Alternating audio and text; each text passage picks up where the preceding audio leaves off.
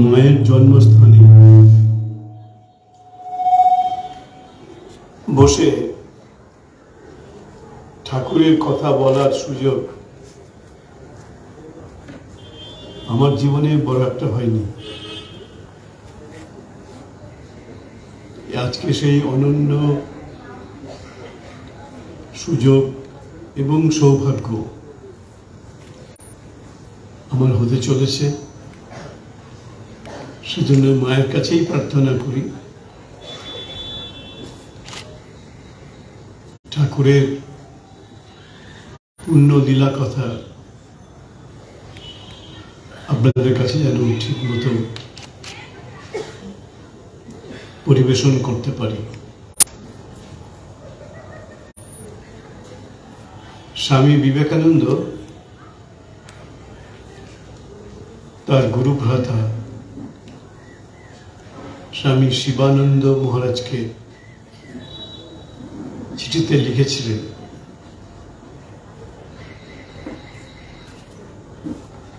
যে শ্রীরামকৃষ্ণ ভগবান কিনা বলতে পারছি না, তিনি যে ভগবানের বাবা সেটা বলতে পারি। ভগবান তো স্বয়ং, তার তো বাবা মা কেউ নেই।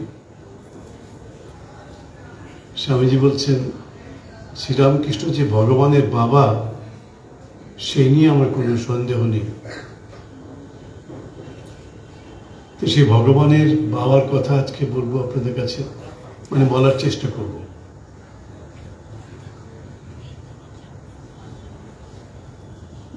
আমি একজন সন্ন্যাসী ভাইকে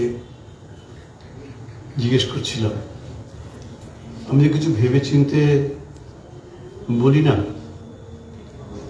যা ঠাকুর মা যোগান সেটাই বলি বা বলার চেষ্টা করি। তো সেই সন্ন্যাসী ভাই আমাকে বললেন, আপনি আজকে ঠাকুরের লীলা কথা বলবেন, ঠাকুর কিভাবে তার সন্তানদের কৃপা করেছেন, এই লীলা কাহিনী, দিব্য লীলা, এটি আপনি আজকে বলবেন। এ কথা আপনাকে বলতে পারি। স্বামী বিবেকানন্দ বলছেন, শ্রীরামকৃষ্ণের কথা তোরা আমাকে, গুরু ভাইদের বলছেন, তোরা আমার কাছে করিস নেই। শ্রীরামকৃষ্ণের কথা গুরু ভাইদের বলছেন, তোরা আমার কাছে করিস নেই। ওই নামটা শুনলে আমি স্থির থাকতে পারি না, আমি আত্মহারা হয়ে যাই। স্বামী বিবেকানন্দ বলছেন শ্রীরামকৃষ্ণের নাম শুনলে আমি আত্মহারা হয়ে যাই, অনেক কষ্টে নিজেকে সামলে রাখি। এক অসাধারণ লীলা ভগবান শ্রীরামকৃষ্ণ পৃথিবীতে করেছিলেন। বাইরে কোনো ঐশ্বর্য নেই, চেহারা যার কথা একটু আগে বলছিলেন ভগবান শ্রী চৈতন্য, গৌরাঙ্গ মহাপ্রভু, অসাধারণ সুদর্শন, খুব সুন্দর দেখতে, গায়ের রং টকটকে ফর্সা। শোনা যায় শ্রীরাধার যেমন অঙ্গকান্তি, অঙ্গবর্ণ ছিল, ভগবান শ্রী চৈতন্যের অঙ্গবর্ণ ঠিক শ্রীরাধার মতোই ছিল। সেই শ্রীরামকৃষ্ণদেব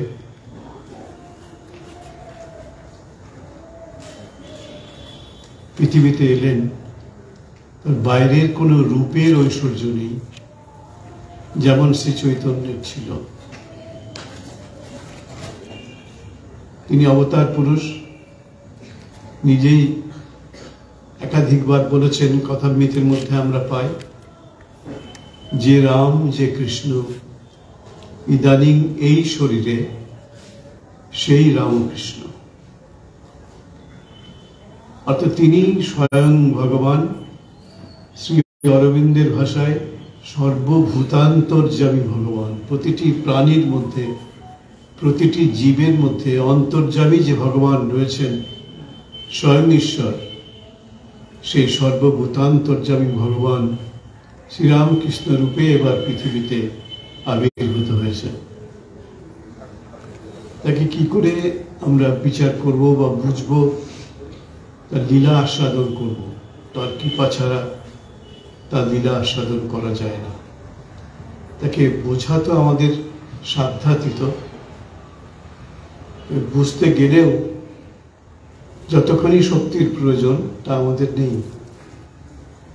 আমাদের সেই শক্তি নেই, আমাদের সাধ্য নেই, তবু আমরা এই সর্বৈশ্বর্যময়, সরৈশ্বর্যময় ঈশ্বরের কথা বলার চেষ্টা করছি। হয়তো একদিক থেকে এটা নির্বুদ্ধিতা, তবু আমরা বলি কারণ আমাদের বলতে ভালো লাগে। আমার প্রথমেই মনে পড়ে যাচ্ছে তার জন্ম যেভাবে হয়েছিল, সে মোটামুটি, আমি এখানে বিশ্বাস করি যারা এখানে আছেন তারা সবাই সেটি জানেন। কামারপুকুরে দরিদ্র ব্রাহ্মণের পর্ণকুটিরে ঢেকিশালে তার জন্ম হয়েছিল। একজন পণ্ডিত তিনি আমাকে একদিন বলেছিলেন, শ্রীরামকৃষ্ণ ঢেকিশালে জন্মেছিলেন। এই ঢেকিশাল ব্যাপারটা কি, লোককে এরপরে বোঝাতে খুব কঠিন হবে। এখন তো ঢেকিশাল টেকিশাল নেই, গ্রামে কোথাও একটা দুটো হয়তো থাকলেও থাকতে পারে। তবে ঢেকিশাল শহরের মানুষ ঢেকি কথাটায় বুঝতে পারবে না। আমি ভাবি এই ঢেকি কি করে নারদের বাহন হলো। ঢেকি তো চলতে ফিরতেই আমাদের হাঁস যেমন চলে, এত বড় পেট, নড়তে চড়তেই তার সমস্যা। ঢেকি নিয়ে কি করে নারদ ত্রিভুবন পরিক্রমা করতেন, পরিভ্রমণ করতেন, এটা একটা আমার কাছে প্রশ্ন। ঢেকির উপর চেপে ঢেকিকেও বাহন করে, ঢেকিকে বাহন করলেন তিনি, এবং ঢেকির উপরে চেপে তিনি বিশ্ব ব্রহ্মাণ্ড ঘুরে বেড়াচ্ছেন। সেই ভগবানের লীলা কথা বলা দুঃসাধ্য মানুষের পক্ষে। তাই যেই ঢেকিশালে শ্রীরামকৃষ্ণের জন্ম হলো, তার জীবনী গ্রন্থে পরিষ্কার করে লেখা আছে। আমরা সবাই জানি সেটা। জন্মের পরে নবজাত শিশুকে আর খুঁজে পাওয়া যাচ্ছে না। ওইটুকু তো কুটির, ঢেকিশালটা তো আরো ছোট, সেখানে আর তাকে খুঁজে পাওয়া যাচ্ছে না। কোথায় গেল? শেষ রাত্রে জন্মেছিলেন, ব্রাহ্ম মুহূর্তে। এই তো ফাল্গুনের শুক্লা দ্বিতীয়া, তখনও অন্ধকার আছে, উষার আলো ফোটেনি পৃথিবীতে। তুই ধনী কামাগ্নি, কামারপুকুরের শ্রীরামকৃষ্ণের জননী চন্দ্রা দেবী বা চন্দ্রমণি দেবীর সমবয়সী বন্ধু, সখী বলা যায়, তিনি ধাই মায়ের কাজ করেছিলেন ধাত্রীমাতার শ্রীরামকৃষ্ণের জন্মের সময়। তা তিনি খুঁজে পেতে, প্রদীপের আলোতে খুঁজে পেতে ওই সুন্দর শিশুকে ওই ঢেকিশালের গর্ত থেকে উদ্ধার করলেন। তখন তার গায়ে ওই ঢেকিশালের যে উনুন, তার যে ছাই টাই, সেগুলো সব গায়ে পুরো মাখা হয়ে গেছে। ভস্মভূষিত কান্তি, ভগবানের আবির্ভাব লীলায় আর কোনো ঘটনায় ফেলে দেওয়ার মতো নয়। প্রত্যেকটি ঘটনার তাৎপর্য আছে, অন্তত আমি বিশ্বাস করি। এই যে ঢেকিশালে ছাই মাখা হয়ে তিনি জন্মালেন, জন্মানোর পরে পুরো ছাই মেখে নিলেন, এটার কি তাৎপর্য? এটার কি কোনো তাৎপর্য আছে? নিশ্চয় আছে। তার তো আবির্ভাব লীলায় বা জীবনলীলায় কোনো অংশই তো অহেতুক নয়। আমার নিজের মনে হয়েছে যে এই যে ঢেকিশালে তিনি জন্মালেন, জন্মানোর পরে গড়িয়ে গড়িয়ে ওই উনুনের মধ্যে পড়ে গেলেন এবং ছাইটায় গায়ে মাখামাখি হয়ে গেল, ঠিক কি তাৎপর্য? আমার নিজের মনে হয়েছে আমাদের একজন মাত্র দেবতা আছে, প্রধান দেবতা, তিনি ছাই মেখে থাকেন, সে আমরা সবাই জানি। ছাই মাখা সেই দেবতা, প্রধান দেবতা একজন। অনেক সময় কেউ কেউ বলেন তিনি প্রধান দেবতা। আর দুজন আছেন, বিষ্ণু এবং ব্রহ্মা, আর ইনি হচ্ছেন মহেশ্বর, শিব, ছাই মাখা। ওই দেবতাদের মধ্যে, দেবতাদের আপনাকে ছবি দেখি, আমরা দেবতাদের দেখতে পাই না, ছবি দেখি, সেখানে দেখি সব দেবতাদের কত সুন্দর সুন্দর অলংকার, মাথাতে, হাতে, গায়ে, বুকে সব অলংকার পরে বসে আছে, মানে ছবিতে দেখি। দেবতাদের সঙ্গে তো সাক্ষাৎ হয়নি আমাদের, আর হয়ে থাকলে বলবেন, যদি হয়ে থাকে তার কাছ থেকে জেনে নেব দেবতাদের কিরকম চেহারা টেরা হয়। তো সেই ছাই মাখা একজনই দেবতা, অথচ তিনি প্রধান দেবতা, দেবাদিদেব, মহাদেব, তারই অঙ্গে ছাই থাকে। পৃথিবীর তিনি ঈশ্বর, মহেশ্বর, পৃথিবীর সর্বশ্রেষ্ঠ সুন্দরী গৌরী, আমরা তাকে দুর্গা বলেও জানি। তিনি তার স্ত্রী, আর তিনি একটা ছাইটায় মেখে সাপ টাপ ঝুলিয়ে গলায় টলায়, মাঝে মাঝে কিরকম করে লাগে জানো, ছাইটায় মেখে গলায় সাপ ঝুলিয়ে বসে আছে। একটা সময় ভাবি ওই যে সাপটা এরকম করে বসে আছে ঘরের মধ্যে, ফুসফাস করে, নিশ্চয়ই করে, ফুসফাস করতে করতে এদিক ওদিক করে ওকেও কিছু ছোবল টোবল দিয়েছে। এক এক সময় আমার চিন্তায় এগুলো আসে, ছোবল দিয়েও তার কিছু হবে না, কারণ তিনি তো নীলকণ্ঠ, ছোবল টোবল সব সামনে সুমলে নিয়েছেন। এটা একটা প্রশ্ন আমার কাছে, যে সর্বশ্রেষ্ঠ দেবতা, দেবাদিদেব, মহাদেব, তিনি কেন এই অদ্ভুত ধরনের এই অঙ্গ বিভূতি নিয়ে বসে থাকেন? এই আমাদের কিছুদিন আগে শ্রীরামকৃষ্ণের জন্মতিথিতে নতুন সন্ন্যাসীরা যখন সন্ন্যাস পেয়ে বেরিয়ে আসছেন, তখন তাদের কপালে সব বিভূতি, ওই শিবের বিভূতি কপালে লেপন করা। শিবকে আমরা ছাড়তে পারি না। সেই শিবকে আমরা দেখছি ভোরবেলাতেই জন্মে, জীবনের প্রারম্ভেই তিনি ছাই মেখে বসে আছে, একটা মেসেজ দিচ্ছেন। কিন্তু তার এই যে শিশু, তখন তো কথা বলতে পারেন না, কথা বলার তখন তো তার শক্তি আসেনি বলছি, মানে আমাদের দিক থেকে বলছি, শক্তি তো সবসময় ছিল। সেই সময় কিন্তু কথা বলতে পারেন না, তখন তো কথা শেখেননি। এই জন্য তার এই আচরণ দিয়ে তিনি একটা মেসেজ, তার একটি বার্তা, আমার মনে হয় জীবনের শ্রেষ্ঠ বার্তা, এবং ভগবান শ্রীরামকৃষ্ণের, যার কথা আমরা এখন বলছি বা বলতে চলেছি, তারও জীবনের শ্রেষ্ঠ বার্তা। কি বার্তা? শ্রীরামকৃষ্ণ বলেছিলেন, মানুষ সাধারণ নয়, জীব, শুধু জীব তার পরিচয় নয়, জীব হচ্ছে স্বয়ং শিব। একটি বিখ্যাত কথা আছে, যত্র জীব তত্র শিব, শ্রীরামকৃষ্ণের কথা, যত্র জীব তত্র শিব। তার জীবনের শ্রেষ্ঠ বাণীও তাই, জীব শিব। আপনারা পৃথিবীর বিখ্যাত সায়েন্টিস্ট, বৈজ্ঞানিক আইনস্টাইনের নাম জানেন। যে বিখ্যাত ইকুয়েশন, সমীকরণ আছে আইনস্টাইনের, E=mc²। ই মানে হচ্ছে এনার্জি, এম মানে হচ্ছে ম্যাটার।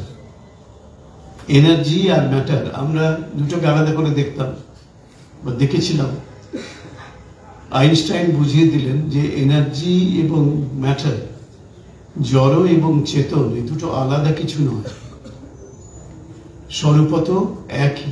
এনার্জি এবং ম্যাটার মানে বস্তু, জড় আর চেতন একই। এই বার্তাটা আইনস্টাইন বৈজ্ঞানিক সূত্র দিয়ে বোঝালেন, E=mc²। এটা একটা অসাধারণ বৈজ্ঞানিক সূত্র আইনস্টাইন দিলেন। আমাদের স্বামী রঙ্গনাথানন্দজি মহারাজ,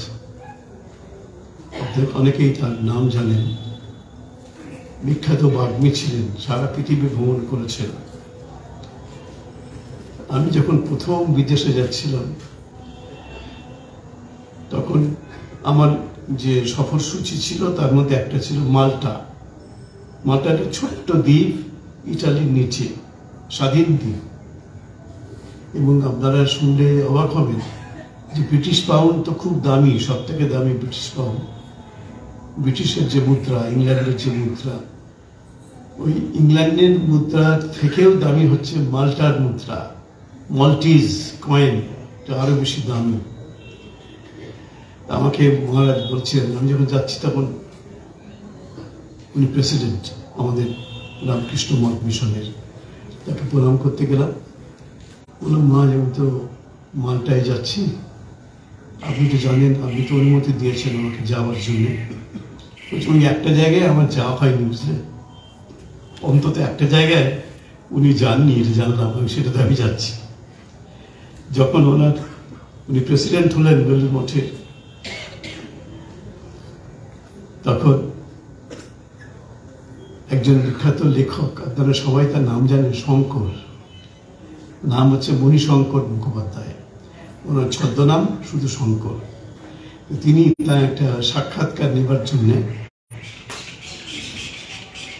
বোধহয় বর্তমান কি আনন্দবাজার থেকে এসছেন, ওর ঘরেই সাক্ষাৎকার নিচ্ছেন।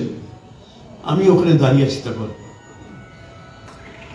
পাশে দাঁড়িয়ে আছি, সাধারণ একজন সন্ন্যাসী পাশে দাঁড়িয়ে আছে। তো মণিশঙ্কর মুখোপাধ্যায় মহারাজকে বলছেন, মহারাজ আপনার তো জগৎজোড়া খ্যাতি, অসাধারণ বাগ্মী পুরুষ আপনি চলে যাচ্ছেন, আপনার পরে এরকম বাগ্মী পুরুষকে আমরা সঙ্গে পেতে পারবো? নিশ্চয় করে, কেন পাবে না? আমি এখনই কাউকে চিহ্নিত করতে পারেন যে আপনার পরে আপনার মতো একজন বাগ্মী পুরুষ হবেন কেউ? এখানে এই তো সামনে আছে, আমি তো কত নতুন সন্ন্যাসী, পাশেই দাঁড়িয়ে আছি, এই তো সামনে আছে। মি মানে নিজেকে দেখিয়ে বলছে, মি শঙ্কর দ্য সিনিয়র, আমার ডাকনাম হচ্ছে শঙ্কর, অনেকে হয়তো জানে। Me Shankar the senior, he Shankar the junior, এইগুলি বলেছেন। এটা আমার কাছে একটা পরম আশীর্বাদ হিসেবে আমি এটাকে দেখি। Me Shankar the senior and he Shankar the junior, এটা বলেছিলেন মহারাজ। সেটা উনি বলেছিলেন। আমি অনেক দেশ দেখেছি পৃথিবী, মাল্টাটা আমার দেখা হয়নি। আমি অন্তত ভাবলাম, অন্তত একটা জায়গায় যাচ্ছি যেখানে জগৎ বিখ্যাত স্বামী রঙ্গনাথানন্দজি মহারাজ যেখানে পদার্পণ করেননি। তো মহারাজ শ্রীরামকৃষ্ণ সম্পর্কে বলছেন, যখন প্রেসিডেন্ট হচ্ছেন বেলুড় মঠের, তখন উনি বোধহয় উডল্যান্ডসে ভর্তি আছেন, খুবই শারীরিক সমস্যা। ওদিকে ভূতেশানন্দজি চলে যাচ্ছেন, ওনার শারীরিক অবনতি হচ্ছে। তখন তারপরে সেই সময় উনি চলে যাওয়ার পরে স্বামী রঙ্গনাথানন্দজি মহারাজকে পরবর্তী প্রেসিডেন্ট নির্বাচিত করা হলো। আমাদের সঙ্গে তো নির্বাচন করা হয়, নির্বাচিত করা হলো। ওর একজন সেবক ছিলেন মুরলী, দক্ষিণ ভারতের শরীর, তোকে বলছেন, ওই সময় আমি ভাগ্যক্রমে ওখানে দাঁড়িয়ে আছি।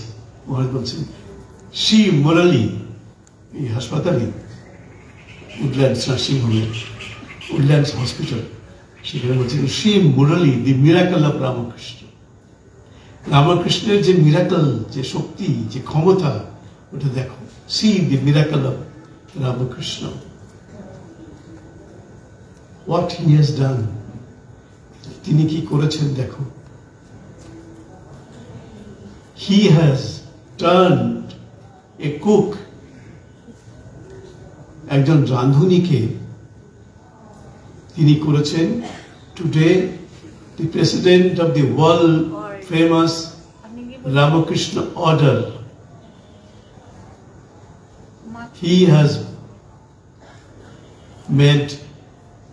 has transformed that cook boy, যে রান্নাঘরে কাজ করত, he made that cook boy the president of the world famous Ramakrishna order of monks. এই তার মিরাকল। রামকৃষ্ণ যে কি করতে পারেন এটা আমরা কেউ বুঝতে পারি না। উনি বললেন এইটাই হচ্ছে মিরাকল। এবং আপনারা হয়তো অনেকে জানেন, এখন তার তো জীবনী বেরিয়ে গেছে।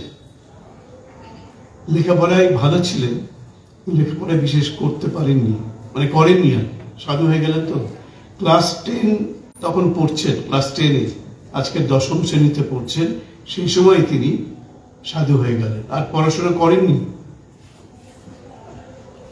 তো সেই জন্য বলছেন যে cook boy, that illiterate boy has become the president of the world famous Ramakrishna order of monks. বলছেন রামকৃষ্ণের শক্তিটা কি, the magic of Ramakrishna, the power of Ramakrishna, রামকৃষ্ণের শক্তি, এটাই হচ্ছে রামকৃষ্ণের শক্তি। এটার দিব্যলীলা এটা আমরা বুঝতে পারি না। ভগবান রামচন্দ্র রাজপুত্র মহাশক্তিশালী, রাবণকে বধ করেছেন, কুম্ভকর্ণকে বধ করেছেন, আরো কত শক্তিশালী যোদ্ধাকে তিনি বধ করেছেন অক্লেশে, অনায়াসে, অবলীলায়। তারপর শ্রীকৃষ্ণ, এটা একটু আগেই তার কথা শুনছিলাম, সে কবে চলে গেছেন, কমপক্ষে 5000 বছর আগে। এখনো সেই কৃষ্ণ লীলা আমাদের উন্মাদ করে দেয়। কালকে তো হবে, পাগল হয়ে যায় মানুষ, কেউ কাউকে চিনতেই পারবো না, লাল টাল হয়ে মুখের রংটং মুখে এমন করে দাঁড়াবে সামনে, আর কেউ কাউকে চিনতে পারবে না। অতি পরিচিত লোক এমন রং মাখবে, আর তাকে চেনা যাবে না। সে এখনো কবে গেলেন, কমপক্ষে 5000 বছর আগে, এখনো দেখুন। স্বামী বিবেকানন্দ বলেছিলেন এই ভারতবর্ষে কখনো ধর্ম নষ্ট হবে না, থাকবে। তাই বলছেন, স্বামীজি বলছেন, এই ভারতে ওই বুড়ো শিব, দেবাদিদেব মহাদেব, কৈলাস থেকে কন্যাকুমারী, তিনি বুড়ো ষাঁড়ের ওপরে চেপে ঘুরে বেড়াবেন, কেউ তাকে আটকাতে হবে। এখন দেখুন কৈলাসের সেই শিব ছাই মেখে হিমালয় থেকে বেরিয়ে একদম চলে যাচ্ছেন কন্যাকুমারীতে, কেউ তাকে আটকাতে পারে। বুড়ো ষাঁড়, ওটা অবশ্য মজা করে বলছেন, বুড়ো ষাঁড় মোটেই নয়, ওই ষাঁড় একদম সিংহকেও কাত করে দেয়, এমনই শক্তিশালী ষাঁড়, শিবের ষাঁড়। তাই বলছেন বুড়ো শিব বুড়ো ষাঁড়ের ওপরে চেপে কৈলাস থেকে কন্যাকুমারী পর্যন্ত দাপিয়ে বেড়াচ্ছে, কেউ আটকাতে পারবে না। আর বলছেন শ্রীকৃষ্ণ এই কবে বৃন্দাবনে বাঁশি বাজিয়েছিলেন, সেই বাঁশি এখনো মানুষের হৃদয়ে আলোড়ন সৃষ্টি করে, অনুরণন তোলে, এমনই তার ক্ষমতা, বাঁশির ক্ষমতা। আর হচ্ছে মা কালী, আমাদের এখানে মা সিংহ বাহিনী আছেন। মা কালী তো ছাড়া বাঙালি থাকতে পারে না। একটা মজার কথা লোকে বলে, যেখানেই মা কালী সেখানেই বাঙালি, যেখানেই বাঙালি সেখানেই মা কালী। সেই দেশেই যান, ও দেশে যান, সব জায়গায় যান, সব জায়গায়। এবং বিদেশেও দেখেছি, ইউরোপ, আমেরিকায়, যেখানে বাঙালিরা যেখানে আছে সেখানে একটা কালী মন্দির আছে। আমি গেছি টরেন্টো কালী মন্দির, কানাডার, বক্তৃতা করতে।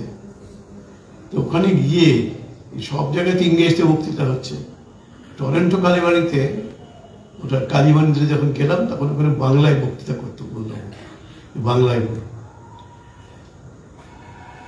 কালীবাড়ি, সে কালীবাড়ি মানেই হচ্ছে বাঙালি, মা কালী মানে বাঙালি, বাঙালি মানেই মা কালী, এই দুজনের কানেকশন একদম মানে ধারাবাহিকতা চলছে কতদিন থেকে কে জানে। শ্রীরামকৃষ্ণ মা কালীর ভক্ত, মা কালীর সাধক। আমার মনে আছে আমার ছোটবেলায় আমাদের পরিবারে যে বংশে আমি জন্মেছি সেই বংশের ঠাকুরকে সহ্য করতে পারত না আমাদের ভগবান শ্রীরামকৃষ্ণ, নাম শুনতে পারত না। তার একটা কারণও আছে। আমাদের বংশের একজন পূর্বপুরুষ, বিখ্যাত পূর্বপুরুষ, সবাই তার নাম জানে, সাহিত্য সম্রাট বঙ্কিমচন্দ্র চট্টোপাধ্যায়। ওই ঠাকুর তাকে বলেছিলেন, তুমি তো ভারী ছ্যাঁচড়া হে, তুমি তো ভারী ছ্যাঁচড়া। আরো সব শক্ত শক্ত কথা বলেছিলেন। সেজন্য আমাদের পরিবারে ঠাকুরের নামটাকে সহ্য করতে পারত না। আমি এখন তার খেসারত দিচ্ছি, জীবন দিয়ে তার খেসারত দিতে হচ্ছে। উনি যে বলেছিলেন জীবন দিয়ে খেসারত দিচ্ছি। আমাদের পরিবারে কেউ রামকৃষ্ণের নাম সহ্য করতে পারত না, আমি তো খেসারত দিলাম। আমাদের পরিবারে এখন প্রায় সবাই ঠাকুরের মন্ত্রে দীক্ষিত। সব কি করে যে হলো ঠাকুরই জানেন। সবাই এখন পরিবারে ভগবান শ্রীরামকৃষ্ণের মন্ত্রে দীক্ষিত। আমরা সব জীবন দিয়ে এই শোধ মেটাচ্ছি। এই যে শ্রীরামকৃষ্ণকে অসম্মান করা, তার এখন খেসারত আমাদের দিতে হচ্ছে। তো শ্রীরামকৃষ্ণ একটা অদ্ভুত একটা ব্যক্তি। একজন লিখেছেন, একটা বই লিখেছেন, রামকৃষ্ণ কি পাওয়ার। রামকৃষ্ণ একটা অসাধারণ অলৌকিক ক্ষমতা, তার নাম হচ্ছে রামকৃষ্ণ। তো ওই দেখুন, প্রথমে ছাই মেঘে চলে এলেন, গিয়ে এসেই তিনি ওই তখন অস্ফুট কণ্ঠে কথা বলতে পারেননি, কথা তখন মুখে ফোটেনি। সেই সময় তিনি একটা মেসেজ দিলেন মানুষের কাছে, জন্ম মুহূর্তে একটা মেসেজ দিয়ে দিলেন। তার জীবনের শ্রেষ্ঠ বার্তা, শ্রেষ্ঠ মেসেজ কি? মানুষ মানুষ নয়, মানুষ ঈশ্বর, জীব জীব নয়, জীব শিব। এই তার তো বার্তা, শ্রেষ্ঠ বার্তা, অমৃত বার্তা, অনন্ত বার্তা শ্রীরামকৃষ্ণের। তিনি জন্ম মুহূর্তে যখন কথা বলতে পারেননি, কথা বলতে পারেন না, সে সময় তার এই অসাধারণ এবং জীবনের শ্রেষ্ঠ মেসেজ, মানুষ মানুষ নয়, মানুষ ঈশ্বর। স্বামী বিবেকানন্দ পরবর্তীকালে নানা জায়গায় বলছেন, man is not just man. মানুষ শুধুমাত্রই কি মানুষ? No, never. Man is not just man, man is god. Man is god himself. Not only that, শুধু তাই নয়, সাংঘাতিক কথা বললেন স্বামী বিবেকানন্দ। বলছেন, man could be even greater than god. Man could be even greater than god. মানুষ ঈশ্বরের থেকেও বড় হতে পারে। স্বামীজি বলছেন, একটু আগেই বললাম, স্বামীজি বলছেন তার গুরু ভাইকে শ্রীরামকৃষ্ণ হচ্ছেন ভগবানের বাবা, ভগবানের থেকেও বড়। Man could be even greater than god. পরবর্তীকালে আমি দেখলাম, কথামৃতের মধ্যেই আছে, শ্রীরামকৃষ্ণ বলছেন, মানুষ কি কমগা? এমন মানুষ আছে যে মানুষকে তুমি মানুষ বলতে পারবে না। সেই মানুষ শালগ্রামের থেকেও বড়, মানে ভগবানের থেকেও বড়। ঠাকুরের নিজের মুখের কথামৃতের মধ্যে আছে, এমন মানুষ আছে যে মানুষ ভগবানের চাইতেও বড়, শালগ্রামের থেকেও বড়, এমন মানুষ আছে। তাই স্বামীজি যে বলছেন man could be even greater than god, Swamiji বলছেন কি? তার আগে তো শ্রীরামকৃষ্ণ এই কথা বলেছেন, শালগ্রামের থেকেও বড়, ভগবানের থেকেও বড় মানুষ হতে পারে। আপনারা হয়তো জানেন যে ডক্টর মহেন্দ্রলাল সরকার, যিনি ঠাকুরের চিকিৎসা করেছিলেন শেষের দিকে,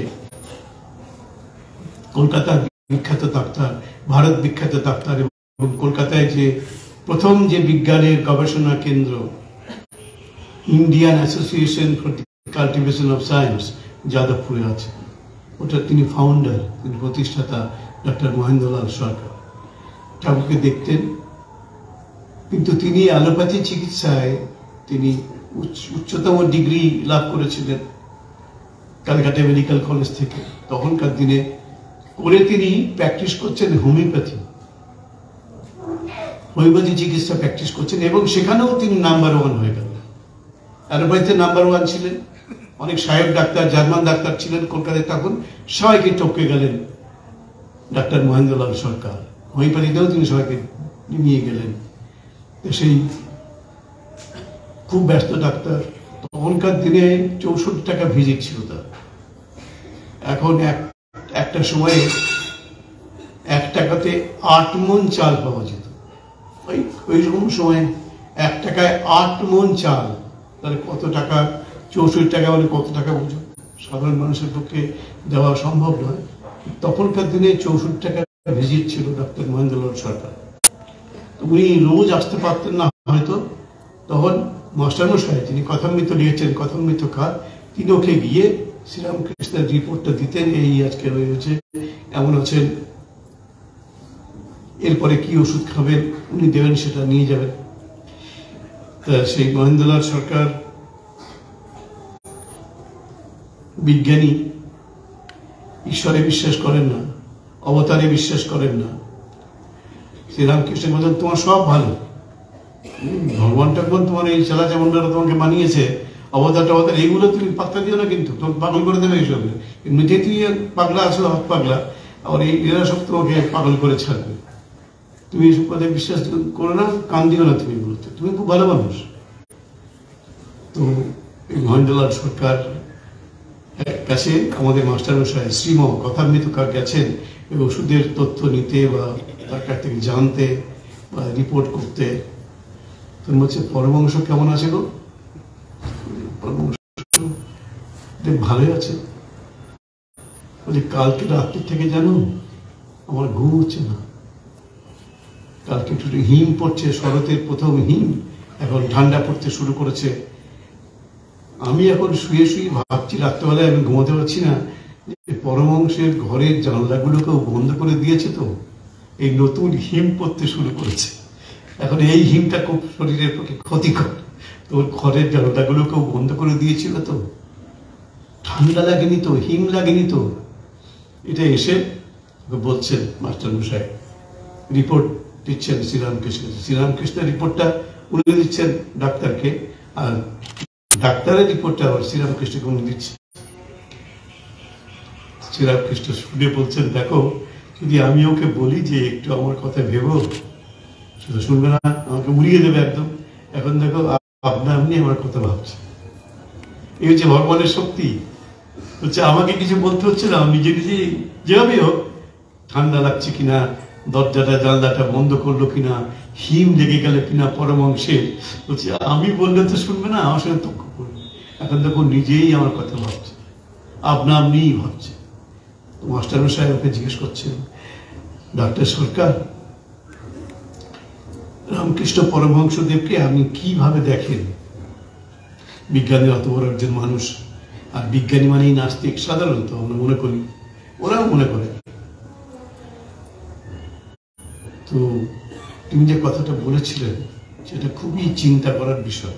ডাক্তার সরকার, যিনি ঈশ্বরে বিশ্বাস করেন না, অবতারবাদে বিশ্বাস করেন না, এই যে প্রণাম করে ভক্তরা সাধুদেরকে, এটা বিশ্বাস করে না, করে হ্যাঁ মানুষ প্রণাম করবে কি? যাই হোক, তখন তিনি একটা কথা বলেছিলেন, যে কথামৃতের মধ্যে আছে কথাটা। ডাক্তার সরকার, মহেন্দ্রলাল সরকার, সেকালের একজন শ্রেষ্ঠ বিজ্ঞানী, শ্রেষ্ঠ চিকিৎসক, তিনি বলছেন, as man I have the greatest regard for him। কথাগুলো ভালো করে খেয়াল করতে, হয়তো করেছেন কথামৃতের মধ্যে, as man I have the greatest regard for him। মানুষ হিসাবে যতদূর শ্রদ্ধা করা যায় ততটাই শ্রদ্ধা করি আমি পরমহংসদেবকে। as man I have the greatest regard for him। Doctor Mahendralal সরকার শ্রীরামকৃষ্ণ পরমহংসদেবকে বলছে, তার সম্পর্কে বলছে। এরপরে আর কি বলার থাকে? আমরা তো মানুষকেই তো ভগবান বলে মনে করি। রামচন্দ্র মানুষ, শ্রীকৃষ্ণ মানুষ, বুদ্ধ মানুষ, শ্রী চৈতন্য মানুষ, এরা সব তো মানুষই, তো মানুষই ভগবান হয়ে গেল। বহু বছর আগে আনন্দবাজার পত্রিকায় একজন বিখ্যাত ঐতিহাসিক ডক্টর অমরেশ ত্রিপাঠী, তিনি একটি প্রবন্ধ লিখেছিলেন। সেখানে বলছেন শ্রীরামকৃষ্ণ পরমহংস ঐতিহাসিক, বিখ্যাত ঐতিহাসিক, আর বলছেন রামকৃষ্ণ পরমহংসদেব, যিনি সাধারণ দৃষ্টিতে একজন নিরক্ষর, লেখাপড়া শেখেননি, সেই মানুষটির সম্পর্কে বলছেন শ্রীরামকৃষ্ণের জীবনে একটি বার্তা পাই আমরা, শিক্ষা লাভ করি। সেই বার্তাটি এবং শিক্ষাটি কি? আগেকার দিনে মানুষ বলতো যে ভগবান স্বর্গ থেকে নেমে আসেন পৃথিবীতে। শ্রীরামকৃষ্ণ এসে আধুনিক যুগে, যুক্তিবাদী যুগে, বিজ্ঞানের যুগে দেখালেন জগৎকে ভগবান স্বর্গ থেকে নেমে আসেন না। এই মানুষের পৃথিবী থেকে, এই মাটির পৃথিবী থেকে, এই মাটির মানুষ তিনি ভগবান হয়ে যান। এই মানুষের ঊর্ধ্বায়ন, এটাই রামকৃষ্ণের বার্তা। ঐতিহাসিক হিসেবে তার এই কথাগুলি খুবই গুরুত্বপূর্ণ। শ্রীরামকৃষ্ণ স্বর্গ থেকে নেমে এসছেন এটা আমরা মানবি না, এটা বলবো না, ঐতিহাসিক বলছেন। আমরা দেখতে পাচ্ছি তিনি একজন সাধারণ প্রায় নিরক্ষর একজন মানুষ, নিরক্ষর বলে লেগে যেতেন। স্বামী বিবেকানন্দ হচ্ছেন একটা পাগল ভ্রমণ, লেখাপড়া জানে না, নিরক্ষর, মুখ্য একটা, তার কাছে আমার কাজতে হচ্ছে। তো শ্রীরামকৃষ্ণের একটু অভিমান হতো, অনেক সময় নিজেই বলতেন আমি তো লেখাপড়া জানি না বাবা, আমি তো মূর্খ মানুষ, মূর্খতম, শুধু মূর্খ নয়, কথা এই কথাগুলো লেখা আছে, আমি মূর্খতম, মানে মূর্খদের মধ্যেও শ্রেষ্ঠ। এই যে উত্তম শব্দটা সবসময় পজিটিভ সেন্সে, শ্রেষ্ঠ অর্থে ব্যবহার হয়। শ্রীরামকৃষ্ণের প্রথম যিনি উত্তম শব্দটাকে একটা পজিটিভ সেন্সে ব্যবহার করলেন। গ্রামার জানতেন না, সাহিত্য জানতেন না। আজকে তার কথা, যেটা কথামৃত বলে জগতে খ্যাত, সেটাই এখন জগতের সব থেকে বড় খ্যাতিমান ধর্মগ্রন্থ। নজরুল ইসলাম বলেছেন তব কথামৃত কলির নববেদ। কথাগুলো খেয়াল করবেন, হয়তো বলেছেন, হয়তো গানটা শুনেছেন, তব কথামৃত কলির নববেদ, এটাই নতুন বেদ পৃথিবীর। একাধারে রামায়ণ ও গীতা, এখানে রামের কথা পায়, এখানে কৃষ্ণের কথা পায়। যে রাম, যে কৃষ্ণ, তিনি তো রামকৃষ্ণ বলে আমরা জানি। তব কথামৃত কলির নববেদ, একাধারে রামায়ণ ও গীতা। লীলার কথা বলা হয়েছে, একটু লীলার কথা বলি।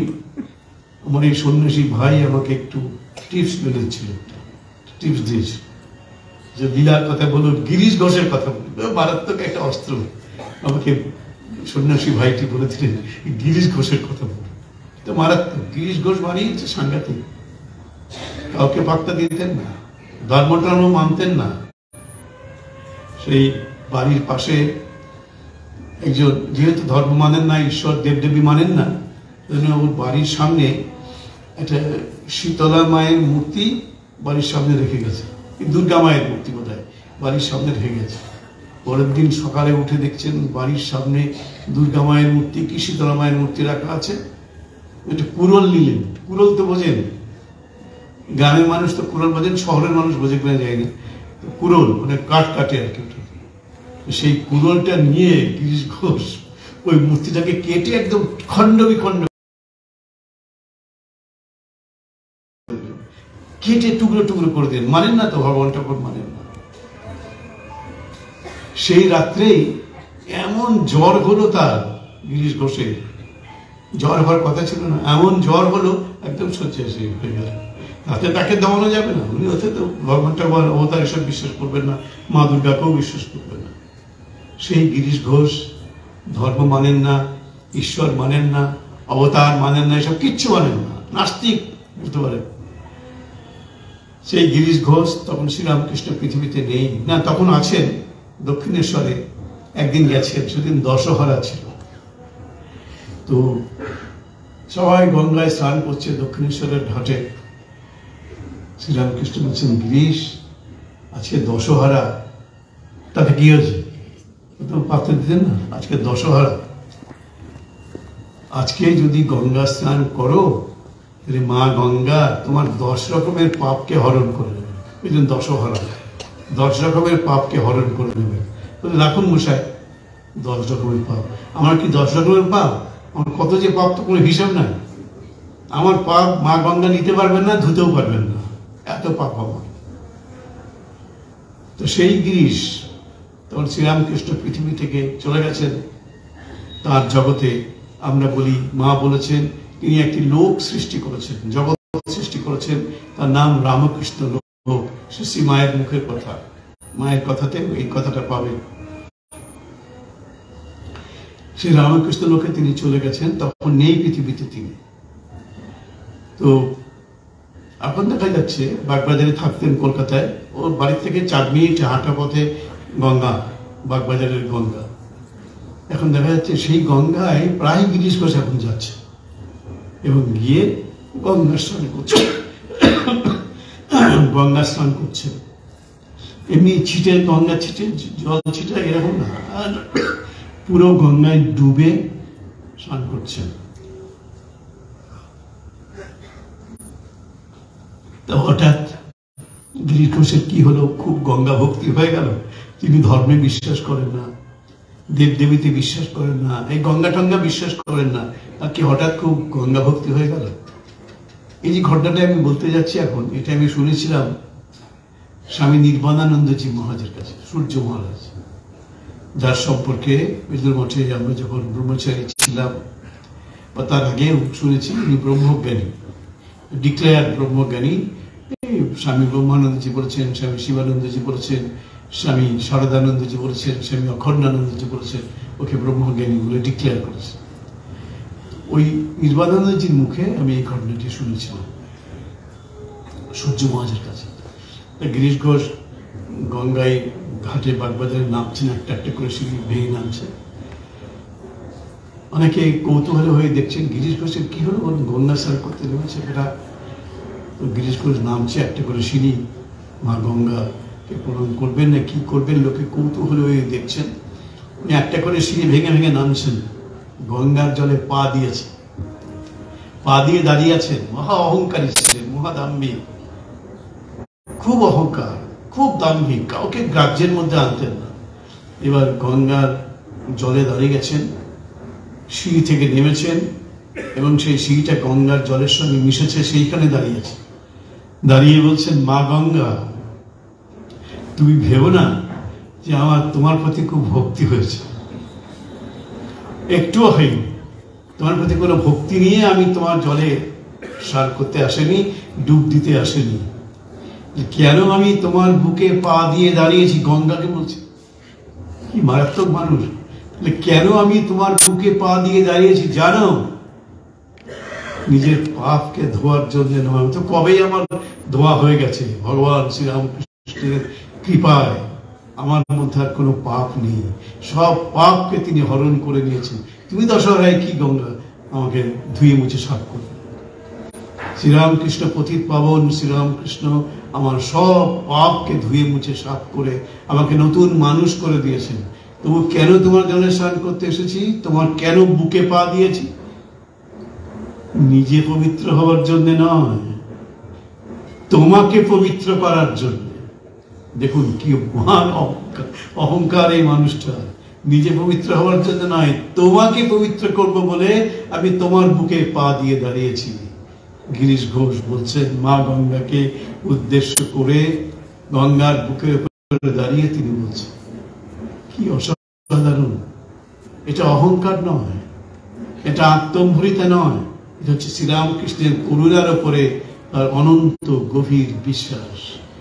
ভগবানের কৃপায়, ভগবান শ্রীরামকৃষ্ণের করুণায় আমি তো নিষ্পাপ, পাপহীন হয়ে গেছি, বিপাপমা হয়ে গেছি। আমার তো কোনো পাপ নেই, কিন্তু গঙ্গার বুকে যত পাপ জমছে প্রতিদিন, প্রতি মুহূর্তে, সেই পাপগুলোকে তোমার বুকে পা দিয়ে দাঁড়িয়ে তার নাম করে আমি তোমাকে বলছি, তোমাকে পাপ মুক্ত করার জন্য আমি তোমার বুকে পা দিয়ে দাঁড়িয়েছি। লোকে অবাক হয়ে যাবে, ভাববে কি বলছে মানুষটা, পাগল নাকি? গিরিশ চন্দ্রের এই যে বিরাট আত্মবিশ্বাস, এই আত্মবিশ্বাস নিয়ে তিনি বলছেন, এর আমাদের শিক্ষার আছে। একটা মানুষের অহংকার কোন স্তরে পর্যন্ত যেতে পারে, যেখানে এই কথা সেই মানুষটা বলতে পারে।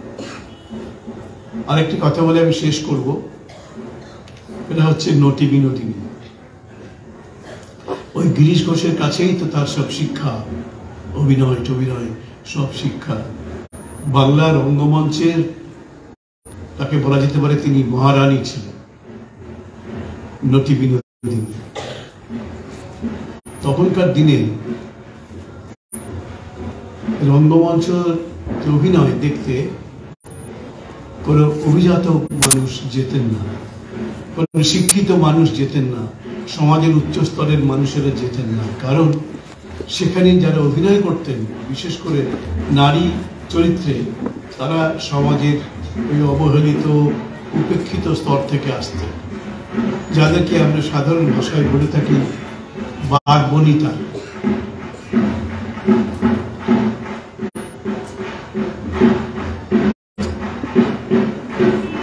নটি বিনোদিনীও সেই বাঘ বনিতায় ছিলেন, এদিকে এগিয়ে আসছেন।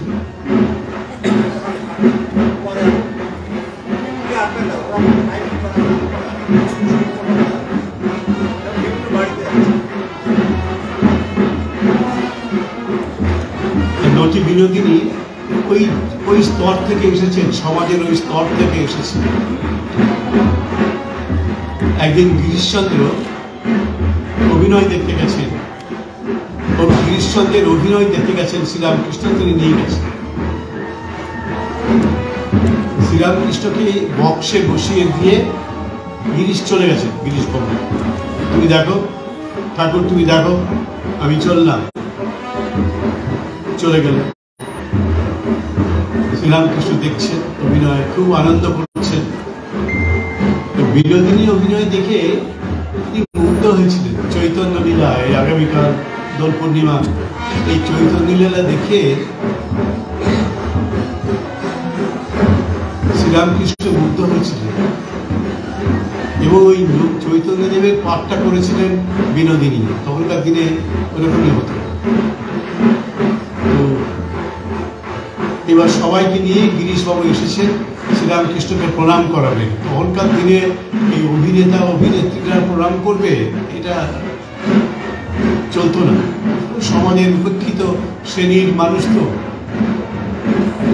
ওরা শ্রীরামকৃষ্ণের পদস্পর্শ করতে পারত না, বা কারোরই এরকম মাপের মানুষের পদস্পর্শ করে প্রণাম করতে পারত না। শ্রীরামকৃষ্ণকে যেই বিনোদিনী প্রণাম করেছেন, সঙ্গে সঙ্গে শ্রীরামকৃষ্ণ তার মাথায় হাত দিয়ে আশীর্বাদ করেছেন। হরি গুরু গুরু হরি, বল মা, হরি গুরু গুরু হরি বল। তুই মাথায় হাত দিয়ে আশীর্বাদ করছেন। আজকেও যদি আপনি যে কোনো রঙ্গমঞ্চে যান, দেখবেন ওখানে শ্রীরামকৃষ্ণের ছবি রাখা আছে। বঙ্গ রঙ্গমঞ্চের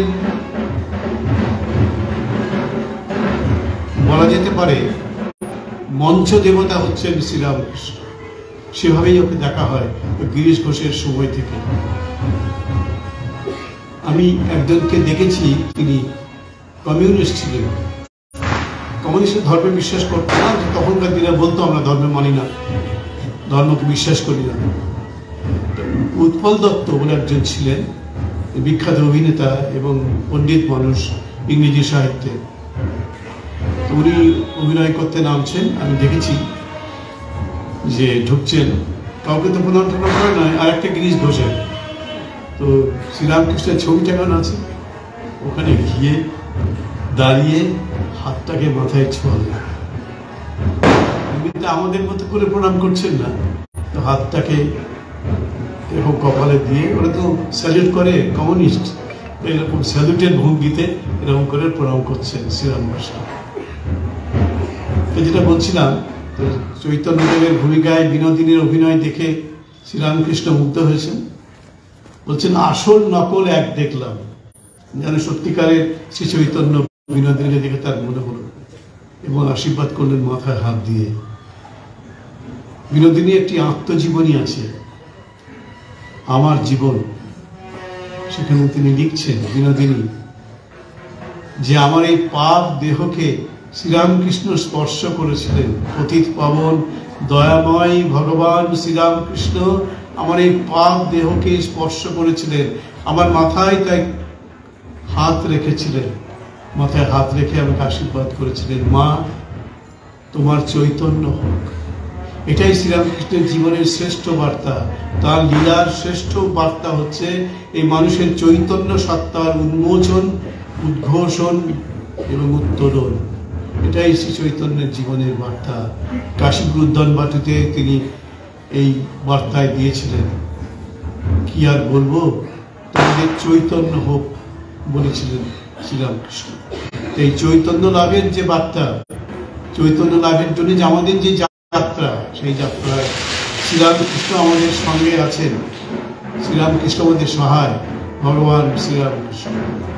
তার পৃথিবীতে আবির্ভাব আমাদের উত্তরণের জন্যে, আমাদের আত্ম উন্মোচনের জন্যে, আমাদের চৈতন্য সত্তায় প্রতিষ্ঠিত করার জন্য তিনি এবার পৃথিবীতে এসেছেন। আমরা আগামীকাল ভগবান শ্রী চৈতন্য লীলার সঙ্গে যুক্ত দোল পূর্ণিমা, ভগবান শ্রীকৃষ্ণের জীবনের সঙ্গে যুক্ত দোল পূর্ণিমা। কালকে সেই দিন, আমরা সেই পূর্ণ মুহূর্তে ভগবান শ্রীরামকৃষ্ণের কাছে প্রার্থনা করি আমাদের জীবনে যেন তার আশীর্বাদে এই চৈতন্য নেমে আসে, আমাদের জীবনে যেন চৈতন্যের জাগরণ ঘটে, তার এই বার্তা যেন আমাদের মধ্যে ফলবতী হয়, এই তার কাছে প্রার্থনা। আপনাদের সকলের জীবনে শান্তি আসুক, আপনারা সবাই সুস্থ থাকুন, সপরিবারে সুস্থ থাকুন, সবাইকে নিয়ে সুস্থ থাকুন, ভালো থাকুন, এটি আমার ভগবান শ্রীরামকৃষ্ণের কাছে অন্তরের প্রার্থনা।